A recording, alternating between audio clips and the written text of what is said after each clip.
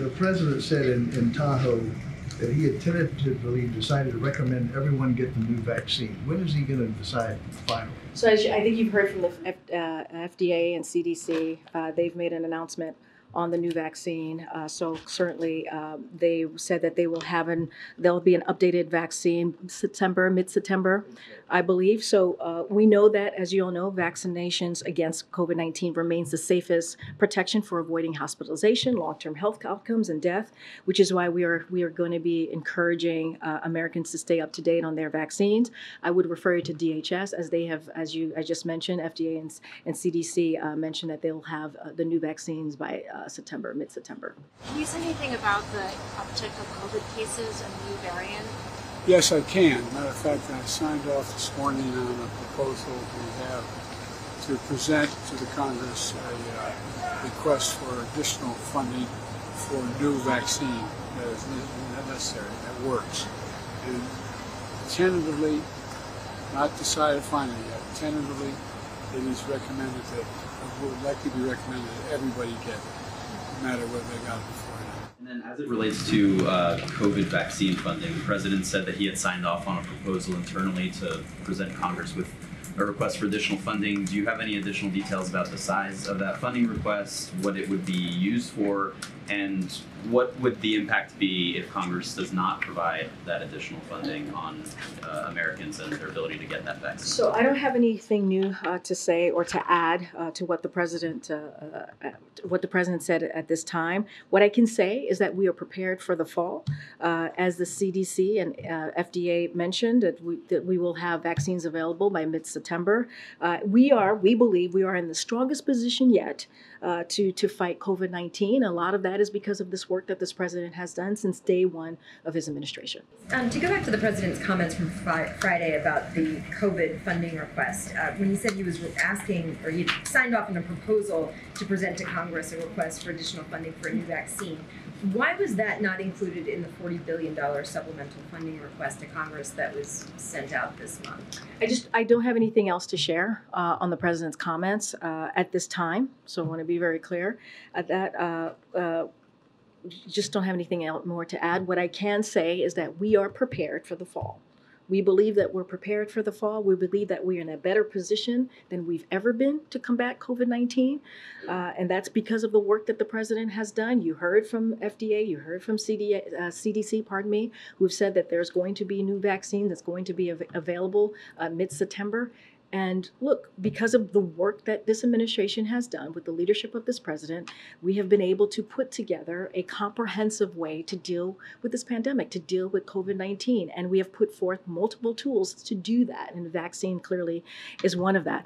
As it relates to what the president said, I just don't have anything to add at this time. On that new vaccine that's going to be available in mid-September, the CDC data says that only 56 million Americans, 17% of the population, received the updated shot last year. What type of public messaging campaign or effort will the administration and the White House be doing starting in mid-September to get people to get that shot, to get more people than last year to get that shot? As you know, Karen, this is an issue that you have followed very closely for the past 2 years. And you have known that this administration, when it comes to informing the American people about these vaccines, about the different tools that this president and this administration has put forward, we have really put informing Americans as a priority. And so we'll continue to do that. We know that COVID-19 vaccinations are the safest to protection for avoiding hospitalization, long-term health outcomes, and death. And that is why we are going to continue to encourage Americans to stay up to date on their vaccines.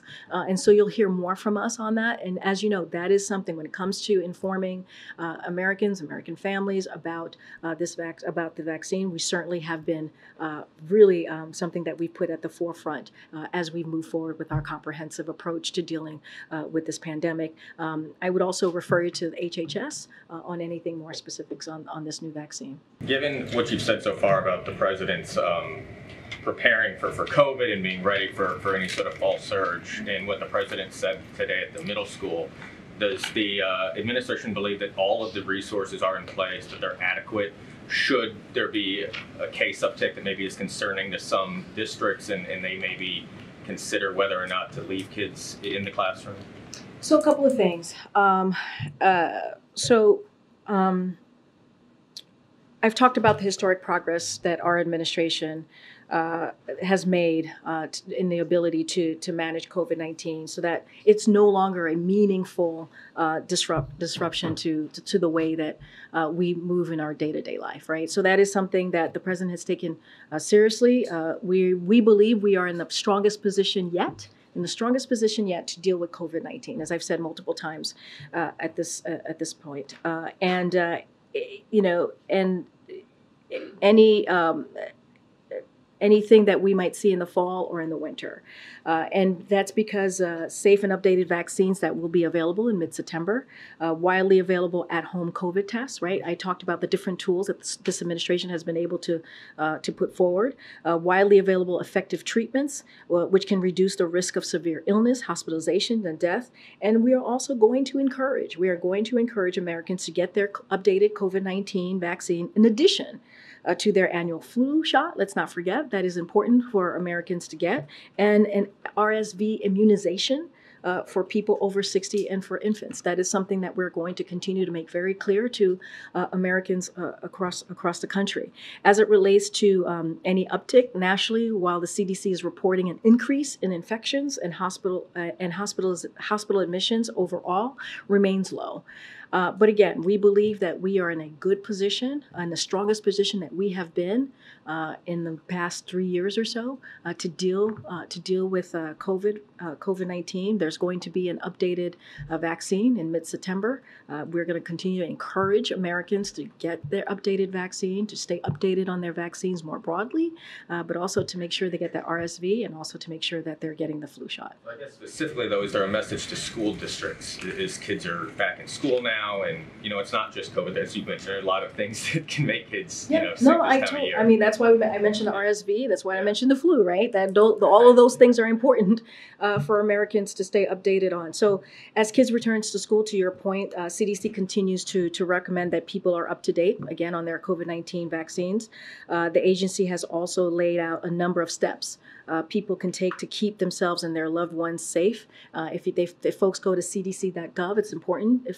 If Americans or their families across the country have any concerns, any questions, they should go to cdc.gov, and they'll lay out ways to protect their loved ones, to protect their kids. Decisions is at the district level, as you all know, when it comes to any decisions on what tools they're going to use, whether it's masking or whatever, however they're going to move forward. That is something that's decided on a local level. But again, the CDC has laid out ways for for schools and families to move forward if they have concerns. But again, we are going to continue to encourage folks to be updated on their vaccine, the RSV, let's not forget, make sure they get that, and also the flu vaccine. All of those things are incredibly important as we head into the fall and winter months to keep our loved ones safe.